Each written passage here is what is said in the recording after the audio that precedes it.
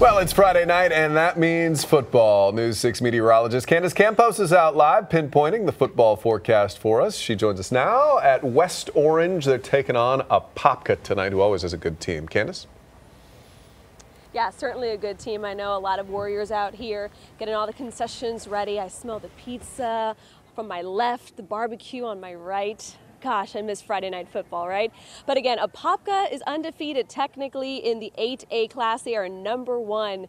And so I know that the Warriors are a little nervous, but they're excited and they're ready to claim some victory. I haven't seen many people from Apopka here just yet, but it's still a little bit early. And here's some good news. We've had a lot of people coming up and asking us, is it going to rain or is it not? Behind me, you can see all those dark clouds. We had a lot of rain between about 4 and about 5. The good news is that line of storms now pushing out towards the east. So bad news for our friends out towards the east, but good news for folks coming out to this game. So let's pinpoint your weather forecast. Temperatures are going to be starting off at about 79 degrees by kickoff. Temperatures, though, will gradually cool down. The only thing with all that rain that came through, it's certainly muggy and sticky out here. So it's not a great hair day, but who cares? It's Friday night football, right, guys? So again, I'm gonna stop by, have some pizza or something, because that's what I do when I go visit high schools for Friday night football. Guys?